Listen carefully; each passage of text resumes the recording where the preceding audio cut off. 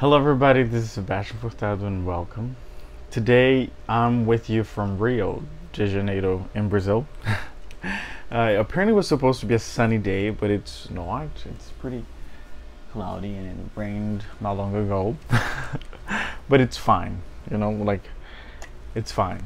I'm not a sun lover. I know it's shocking, but I do love the sun, but I don't oh my god, I need the sun. I'm just like, I'm okay. I love days like this too. So, and for days like this, I ended up choosing the perfume that I'm going to talk about today, which is Poivre Samarcande from Hermes. I have worn a little bit actually already while on this trip. I wore it actually my first day in Brazil. When I got off the plane, at the airport, I went to the bathroom and I sprayed some, and it was pretty full when I filmed the last video of the perfumes I had chosen to take with me in this trip, and I've used quite a bit already actually, and this will be a full bottle. I will end up getting a full bottle of this for sure. So, and it's just, I was in between three perfumes for today. This, Iris Ukiyoye, also in the same kind of bottle, and Oud and Santal from Cartier. But sniffing all three, I just like, this one was the one, because it just felt right. So let me go for it.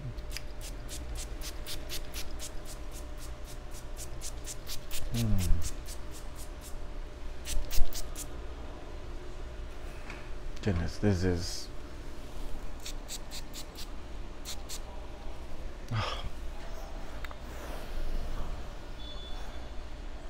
oh, it's the best black pepper perfume I've ever smelled. Like it's a blast of black pepper. When you buy fresh black pepper, still in the peppercorn, I think it's called,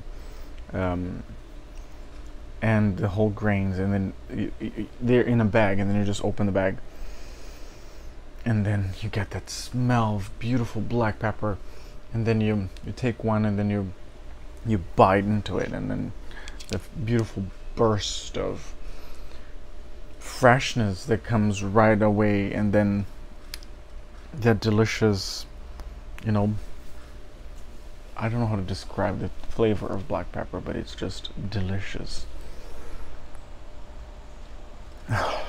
It's perfect. It's like very photorealistic black pepper, and then some woods start coming through, but the black pepper is still here, very, very vividly.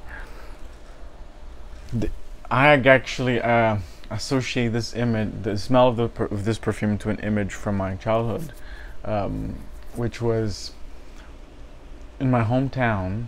There was this shop, spice shop, and the guy would sell like spices, he would grind coffee there, like, or sell the roasted beans. They would roast in the back.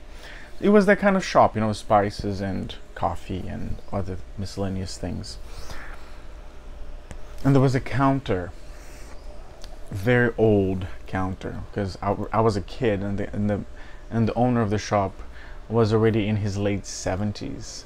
He's long gone now, and I remember being in the pretty much height of the counter, and which was today my my waist height, and being a kid, and since I was so close to the counter, I could smell the smell of the wood that was on the counter,